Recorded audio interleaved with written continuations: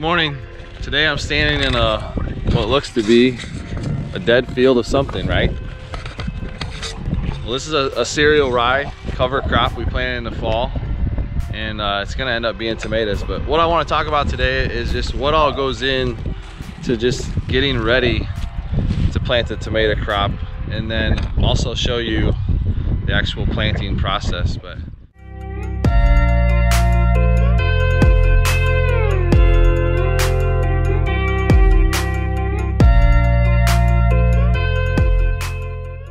number one is to have an outlet for your tomatoes to go to. So we have a contract with a company called Red Gold. We've had that for 30 some years, and it's a great opportunity, and it's one we don't take for granted at all. But so anyway, what goes into tomatoes? Number one is planting. You know, it takes a lot of planning. It's important to pick the right fields, to try to place your varieties, a different variety package that you have in the fields that fit the soil types and stuff, and then try to take out as much risk as you can. But then it just prepare. You know, it takes a lot of time and effort.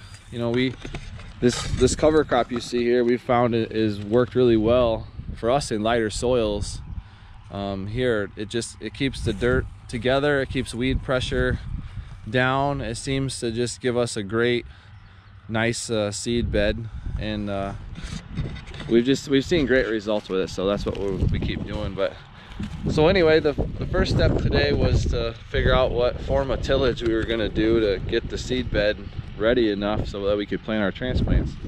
It's pretty wet. We've had, I don't know, 3 or 4 inches of rain in the last week, and so we're at our sandiest farm, which luckily is planned out well, because the variety that we're planting today is one that does well on a sandier soil. So what we started with today is we took our Great Plains Turbo Max vertical tillage tool and ran it through that stuff, not here but over in that spot of the field. And then that wasn't quite enough, so then we went over here and we got our John Deere field finisher and ran that, and that seemed to really get the seed bed to where we wanted it to be, ready to run our Rotera machine, which I'll show you here in a second. So this is another tool that we use to prep the ground and get it ready for the transplants to go in.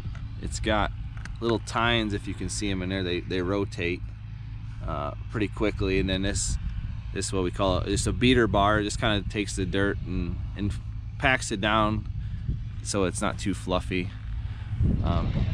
But it's pulled by a John Deere 8230. It's also got a RTK auto steer system. The idea is that we have to match the same auto steer path that we're doing with the planter, so there's no wheel tracks in an area where a tomato plant could be.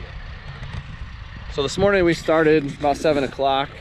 He's got 3 rounds done in these short 1/4 mile rows, but that's what it looks like after they're planted.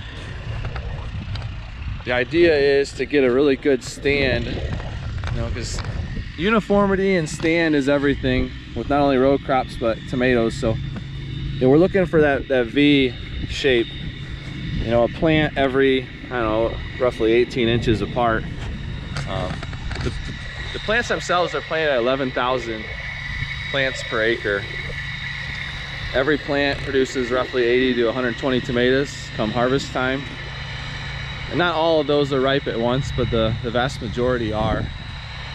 But we're gonna take a look at the planter here so you can kind of get an in-depth look at how the thing does its job. It makes a little slit actually in the ground.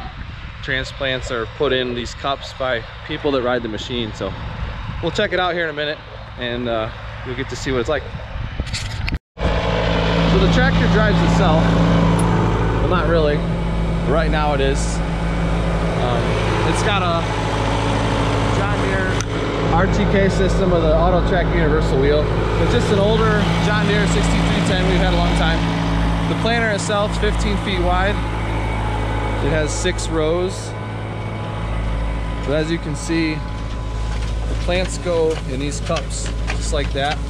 They fall down in the chute, and then they have a mechanism that actually drops them into the ground, kicks them out, and then these press wheels close behind. You can see they're not closing the best today because of the wet conditions, but as long as that root ball is surrounded by dirt, you're generally okay. But the plants come in trays like this, and every one of them has a little ball like so, but every plant has to be pulled out of that tray, put in those cups that rotate around, and then those cups, as they rotate around, they fall down. It's very synchronized, the two together, and yeah. So anyway, 6 people ride on there, 2 people walk in the back, and it turns out like so. The people that walk back here are looking for any skips that happen, any problems that may be happening with the machine, so that the driver can stop. And then the driver actually kind of gets in and out of the cab. It's going slow, 0.8 to 1 mile an hour, so it's not too unsafe to hop in and out. But that's pretty much it. That's what it looks like. Uses water and fertilizer, goes down in that, we call it a shoe. Right there, you can kind of see the base of the shoe there.